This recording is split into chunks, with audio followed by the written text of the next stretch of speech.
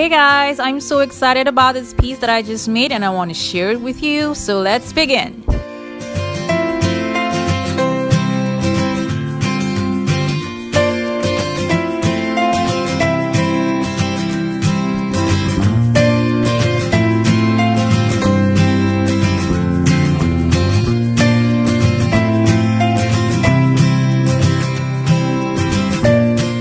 Detaching one leaflet from the other, you just pop it open just like that, and it's quite easy. Showing you guys how I would arrange them and glue them together.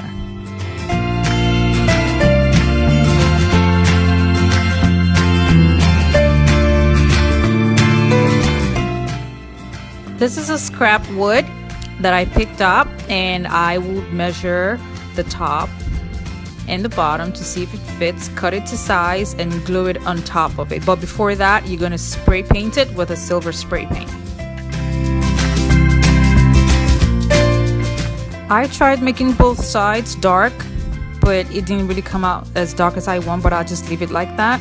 So we pick out 3 Tealight candle holders and place them and glue them down.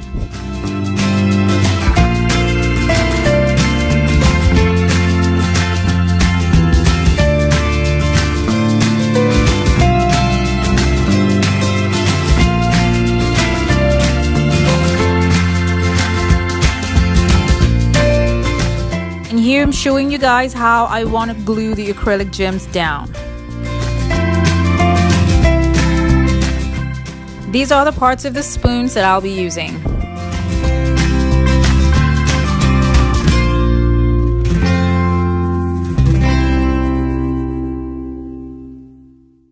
And here I'm just showing you guys how I will arrange the spoon before gluing them down.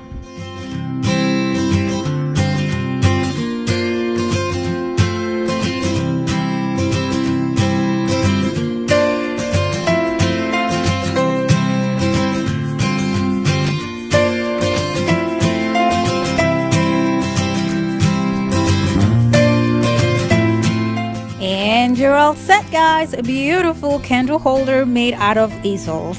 How awesome is that? I personally think this would be good in a hallway. Yeah, because at night you can just lit up the candles and it's beautiful and it's really attractive and it's unique. Like I said before, the hallway or even the dining room. But let me know in the comment section below, you guys, where you think this piece would be better situated. This is what it looks like in the day. And at night, when you have very low light, this is what it looks like with the candles on.